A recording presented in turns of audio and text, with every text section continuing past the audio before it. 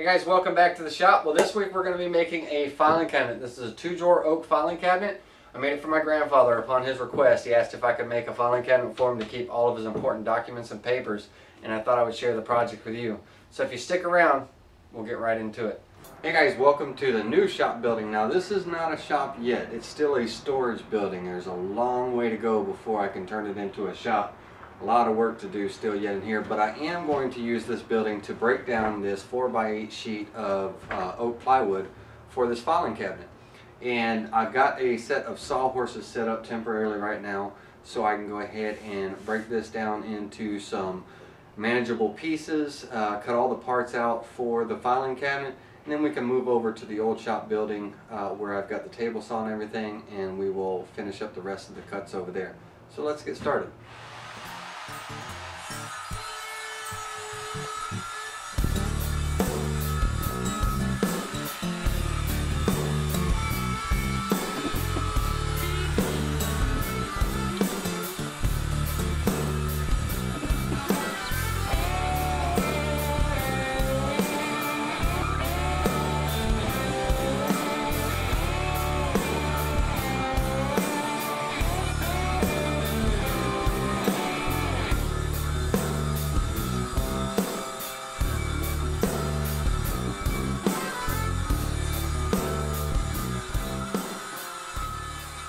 The filing cabinet is going to be a 2-drawer filing cabinet, so right now I've got everything rough cut, but our final dimensions are going to be 26.5 inches long for the two sides by 17 inches wide.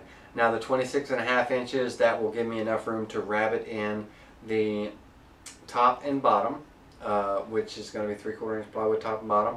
Give me a chance to rabbet those in, and then it will give me it'll give me about 25 inches on the inside, which I want for the 2 drawers and everything, and we'll talk about that when we get to that step. The width of these is important. I need to get them cut down to 17 inches. The reason for that is for the 2 drawers I'm going to be using these full extension drawer slides. These drawer slides happen to be the soft close drawer slides. I really like that feature. But what I want to make sure of is that I've got enough room, 3/16 for the back panel. I'm just going to use a 3/16 inch back panel for this. Then my 16-inch drawer slide. In front of the drawer slide I want a 1/16 of an inch, and then I need 3/4 for the drawer fronts to close flush inside of the cabinet. I don't want, there's not going to be any face frames or anything like that. It's going to be a frameless cabinet basically, but I want the drawers to close flush with everything, so that 3/4 inch. So basically my dimensions that I need to rip down to is 17 inches wide. And that's what we're going to do. But first we're going to get that 26.5 inches cut down on both pieces.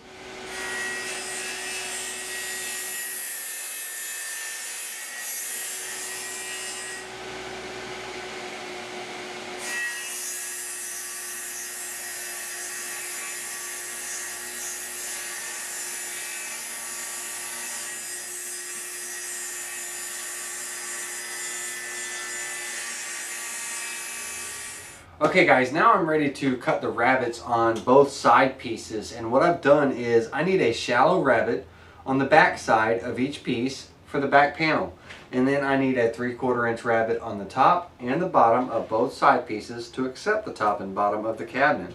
And what I've done is for these back pieces, I went ahead and I went and put my 3/4 inch dado stack in because I'm going to use that to cut the rabbets in the top and bottom of each piece. But first I want to cut the small rabbet on the back of each side piece of this cabinet. So I've got my fence set up to where I am cutting that 3/16 inch rabbet, but I've got it just a little bit proud because I want these back pieces just a little bit proud of that back panel. And by the time I get glue and everything in, it should pretty much flush everything up. So I've got my fence set up, I've got my blade height set up to 3/8 of an inch high to make these cuts, and I'm going to go ahead and pass the 2 pieces on, and then I'll turn around and get ready to cut the rabbets in the top and bottom.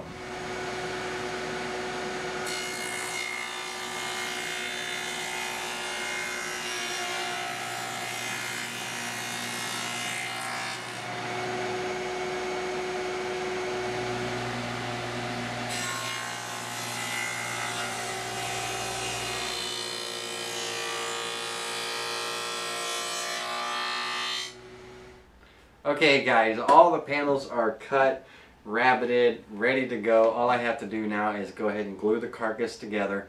I went ahead and sanded each of the panels up to 180, and that will be good for the inside of this filing cabinet.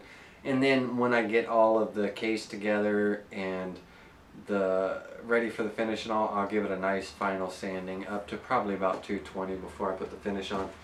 I tell you, the one thing I'll be happy about is when this shop gets its assembly bench built, and so my poor table saw doesn't have to be used as an assembly bench anymore. So let's go ahead and we'll get this glued together, and while it's gluing together, we'll start working on the 2 drawers.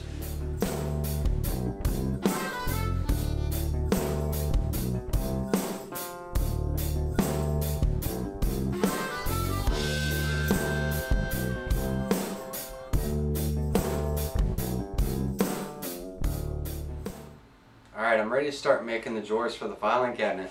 Now, I'm going to start by cutting the sides of the drawers. I need 4 of them. The sides of the drawers, the dimensions are 10 inches high, 16.5 inches in length. So I've got my sheet here that the drawer sides are going to be made out of, and I've got the grain running in the direction that I want.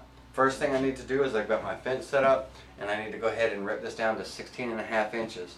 From there, I can spin it around and I can cut my individual 10-inch drawer sides out of it.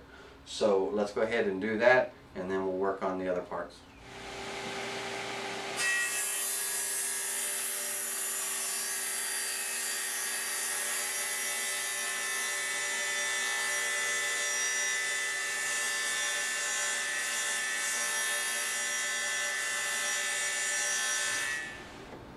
Okay, as you saw, making that cut, I didn't have an outfeed table on the table saw, and I recommend having an outfeed table. I've got a temporary setup, and what I used to use as an outfeed table is now in another position in this shop, and everything's just kind of set up temporarily here, but I probably will end up making some sort of outfeed table. I would recommend having it. It gives you a little bit more control when you're cutting long sheets like that. Gives you a lot more support and everything, and makes the cut a lot safer. So just wanted to bring that up so I don't hear anything from you guys, because I'm very much aware that I don't have an outfeed table, and I really do need one for that support, especially when cutting these long pieces. So now that I have the sheet ripped down to 16.5 inches in width, I want to go ahead and start cutting my individual 10-inch drawer sides out of it. I've got a stop block set up on my table saw sled, and I'm going to first clean up one edge, square it up, and then I'll cut my 4 pieces out of it.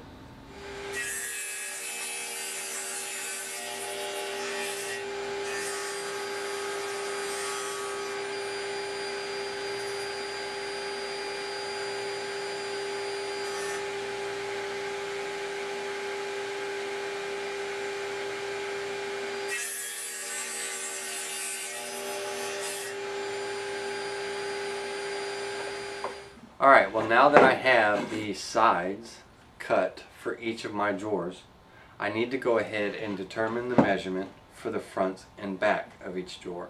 And in order to do that, I need to know the exact measurement for the overall drawer. And how I'm going to determine that is I'm going to take both of my drawer slides and I'm going to bring them over to one side of the cabinet.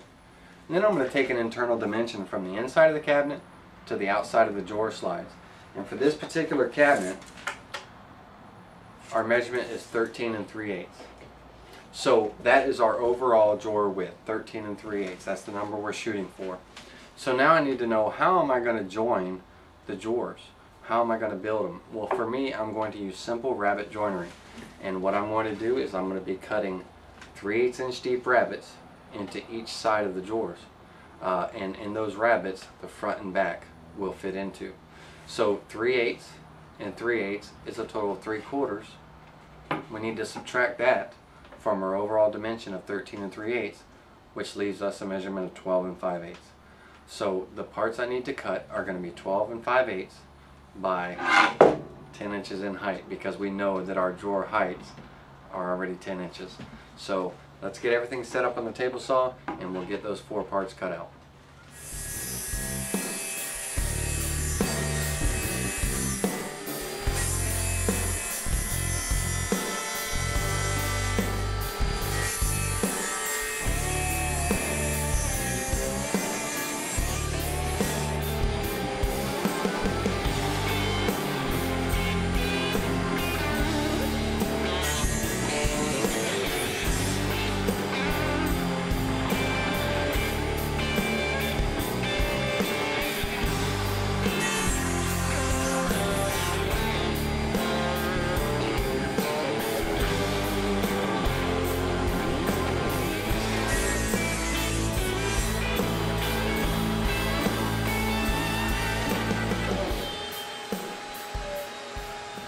Alright, before I cut the rabbets into the 4 side pieces, I need to go ahead and cut the groove in all of the drawer parts at the bottom for the bottom panel. I'm just going to use a 1/4 inch oak panel to go in there. It's about 3/16 of an inch panel.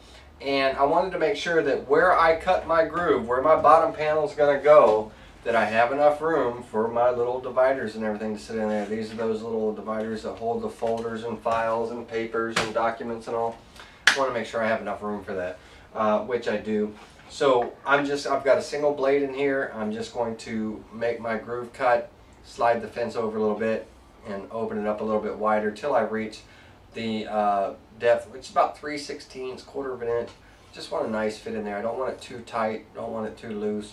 I want it just right. So I'm going to go ahead and do that, and then we'll move over to the rabbit.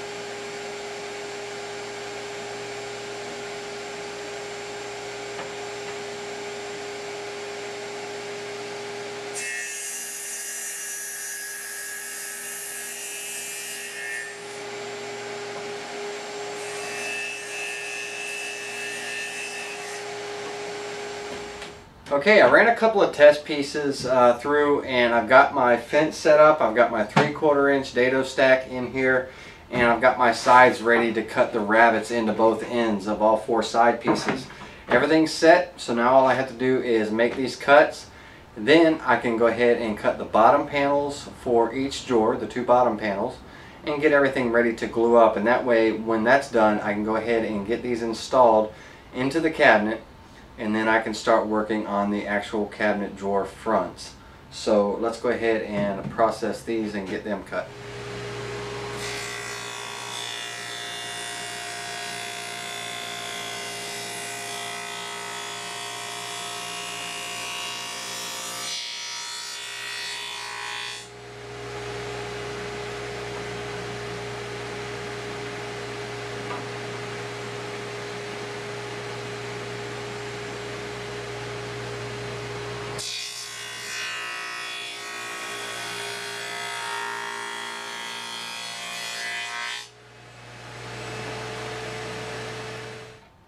Alright, I went ahead and I got the bottom panels cut, and I just did a dry fit of everything and slid it into the cabinet just to make sure that I had a nice fit, which I do. Everything was perfect. So now all I need to do is actually glue everything together. Once I glue the 2 drawers together, then all we have to do is install them into the cabinet, and I'll show you how to install the hardware. Alright, the cabinet drawers are all glued up and they're ready to install. Now I got to install the hardware. Before I install the hardware, I want you to notice I put in a couple of cross members. They're 1.5 inches wide. I got one in the front and one in the back, and they're level with each other, you know, from the front to back. It's not necessary, but for me it'll stabilize this a lot more and make it a little bit more sturdy. So I went ahead and put it in. Now to install the drawer slides, I've got a small 1/4 inch piece of oak ply, and it's, you know, about 3/16 square, but oak plywood. I went ahead and I'm going to set that in the bottom because I don't want the drawer slides to be right on the bottom. I want them up a little bit, so this will be just fine. So I'm going to set this in here, and I'm going to take my drawer slide, set it in here, get it in position. Now I want the front of the drawer slide to be 1/16 of an inch back. This front, I want it 1/16 of an inch back from the front of the cabinet. So I'm going to go ahead and set it in there and get my 1/16 of an inch back. Once I have that, then I can go ahead and let me get it set again. Go ahead and get it set in there, and then I can install the screws with the right screw gun. So I'm just going to get a screw in here started.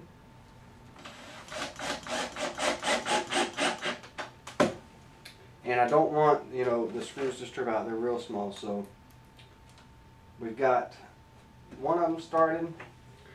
Let's find another hole here.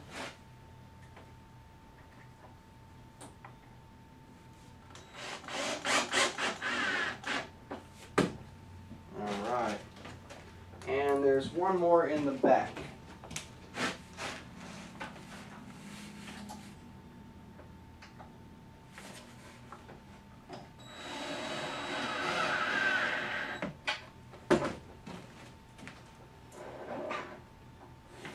Okay, with that slide in, I can go ahead, get my other one in. Now to install the jaw, I'm going to leave this piece of oak plywood in the bottom, and I'm going to take my jaw,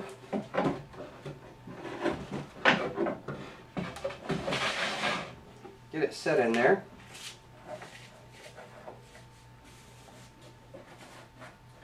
And now for these, I want these to be an 1/8 inch back from the front of the jaw. So we'll go ahead and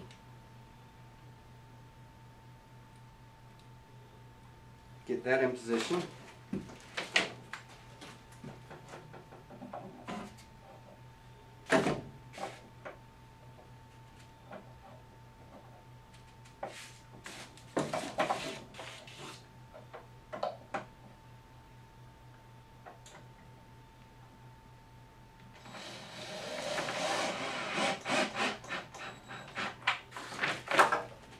And I'll do the same thing for the other side. Let's turn this so you can see what I'm doing here. I've got the drawer slide pulled out. Make sure that I have my 1/8 of an inch set back. And then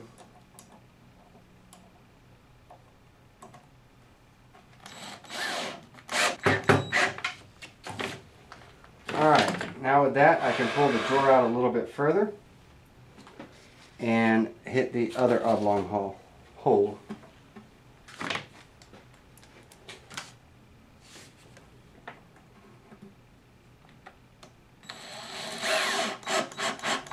So now with the drawer in place, I can go ahead and install the drawer slides for the top and get the top drawer installed.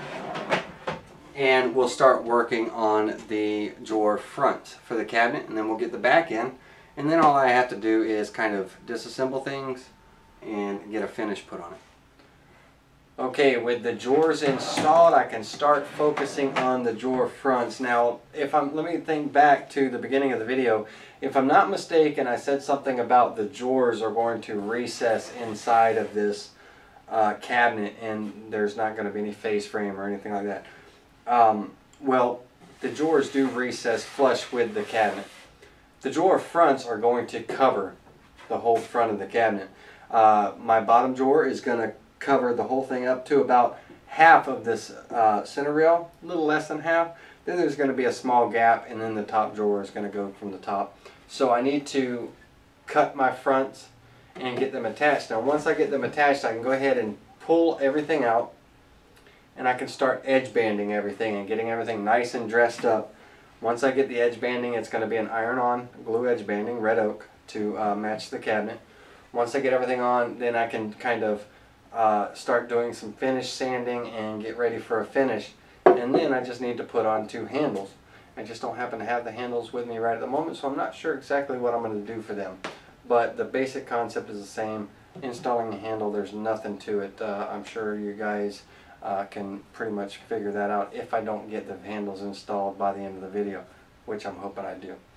Alright, so let's get to work on the front of these cabinets.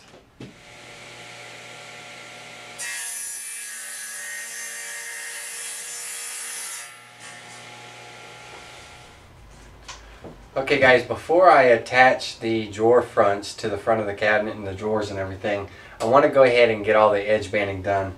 To hide the plywood edges, I'm going to put on an iron-on banding, which is a red oak, and it's real simple to apply, and I'll show you how to apply that. I'm going to do all the banding around the drawer fronts, around the front of the cabinet, and on the top of the drawers. So we'll go ahead and get that done now.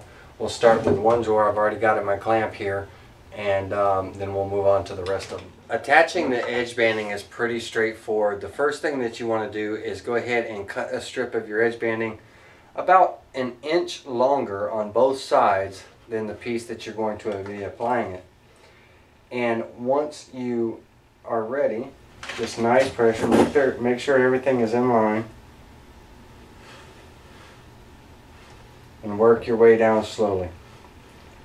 You want to set your iron to the cotton setting, which is the hottest setting, and you don't want to rest in one area too much. You don't want to over melt the glue. You just want to melt it enough to where it will adhere to the piece that you're banding. You want to check, make sure you've got good adhesion, and once you do, go ahead and trim off your overhang and turn your piece around and start on your next piece. Now I'm going to go ahead and get all of these edges banded, and then we'll get everything sanded nicely and we'll get it attached to the cabinet. Okay guys, well, I'm in the process of attaching the drawer fronts. Now the bottom drawer front has already been attached, and what I did was I glued it to the cabinet and I added 4 screws on the inside in the 4 corners. The top drawer, a little bit difficult to get the screws in right now. I'm going to do the same procedure, but I've got it glued and I've got it clamped into place to kind of hold in place because I can't get through the back to add the 4 screws. So I'll let the glue sit up for a little bit, then I can pull the drawer out and add the 4 screws, and that'll be done for that. The only thing left to do is add the 2 handles and then determine the finish. Now I talked with my grandfather, and there's really nothing as far as the color matching that I need to do, so I'm going to wipe this thing down with some mineral spirits, get a good look at it, and determine if I want to go with a natural red oak with just a clear coat, because I really like the way that looks, or if I want to add some color to it with a stain and then clear coat it, and I'll know that as soon as I get this cover on. So let me get this front drawer on and then we'll move to that step.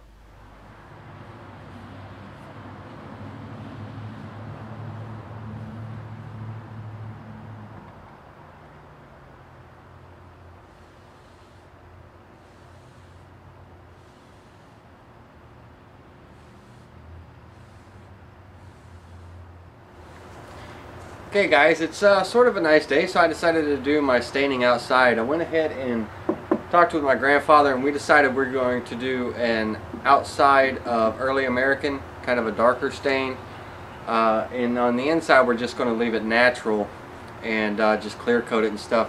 That way it'll help him see the inside, like his papers and stuff like that. We're going to leave the inside of the drawers natural and everything, so he just help him see it a little bit better.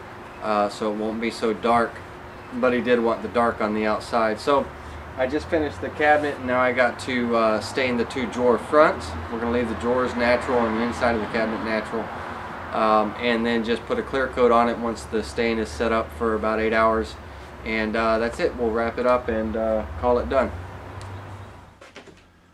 Okay guys, well, the project's done. To wrap it up, I'm going to take a couple of these wire folder holders that'll sit down into the drawers, and we'll be all done.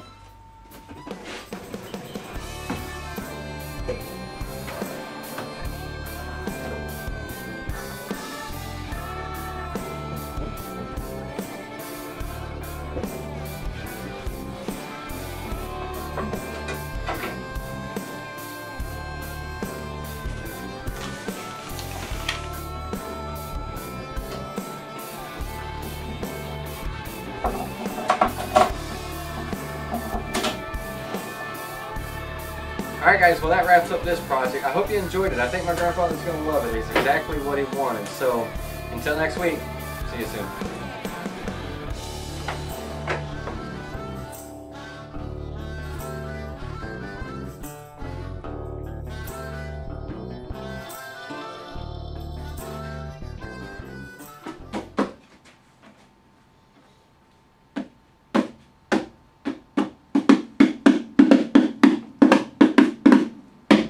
Cajones!